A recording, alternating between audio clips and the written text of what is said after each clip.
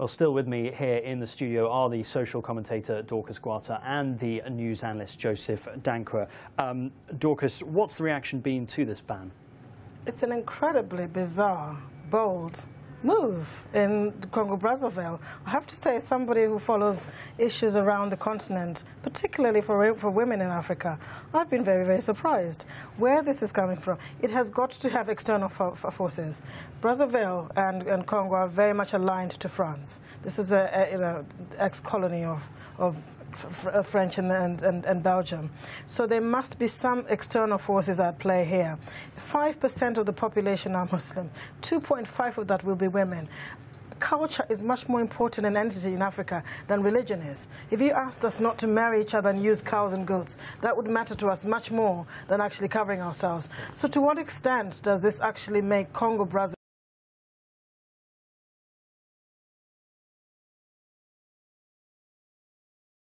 I'm surprised, but you see, President Sassou Nguesso has been in power for a very long time. He was a military leader in the 70s, from 79 to 92, and he came back again as a civilian president from 97 till today. So our community, we've been in power for almost 30 years. And for me, I think it's an attempt to shift away from his autocratic rule, because it has been an attempt to rewrite the constitution, saying that it's been said that you can go for only 2 terms. He wants to go for a 3rd term, and these are some of the distractions of the reality of his bad leadership. There's no need for this, because you see, bringing out these things about some women from bringing about wearing the veil can radicalize many of these youths in the country, because many of these guys from Central African Republic are remnants of the Seleka rebels who were supporters of President Todja, who was overthrown by the anti-Balaka. So you see, these people are very disaffected and they're very angry. So he shouldn't try to push it beyond bounds, which there's no need for it. The country has its own cultural and political problems. Why add really a religious dimension to the problems they already face? Because they're next to, as you know, Democratic Republic of Congo, which is a very complex country as itself. And if you start these things, it'll become a mixture of problems which would then explode into something else. Yeah, absolutely. It's almost like you want the people on your side in times like this, and not to sort of turn them against you. Dorcas, what's the reaction been like in the country? What are people saying about this? Has there been a backlash, or do you expect there will be a backlash? I really don't think so, because African women generally are too busy trying to feed their children and get to the next meal, frankly, rather than think about whether they're covering themselves this way or that way. It's neither here nor there. It will, however, really put a spotlight on religious divide, which in this country I'm extremely surprised. 10 years ago we wouldn't have this conversation, Simon, because actually Muslims against Christians within this region was never really an issue. This is a new phenomenon.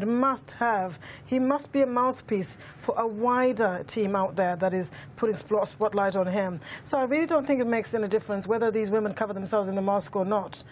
They are far too busy with just daily living to focus on this. And it's also a bit of a strange country for this to happen, isn't it? It's not like it's Nigeria or Cameroon. Yeah. They haven't experienced terrorism on the same level as those countries. So what's the thinking here? Is it just to try and stop it before it happens, almost? Well, that could be a point where he wants to stop before it happens. But I also see from the point of view whereby, as I said earlier, he's a man who wants to entrench power and who wants to therefore use anything to his advantage to make his continuous stay in power legitimate.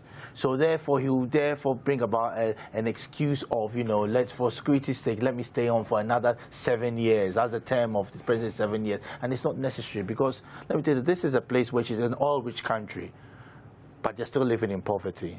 It's an oil-rich country which education is not very high, and they're still living, many people are living below the poverty line. So therefore, bread and butter issues are very vital for the people of that part of Africa. And these religious issues don't matter that much to them, because they've never had a history of religious problems. So therefore, bringing this sort of, laws doesn't help at all. And Simon, this is what Al-Qaeda loves. Yes. This is what ISS love.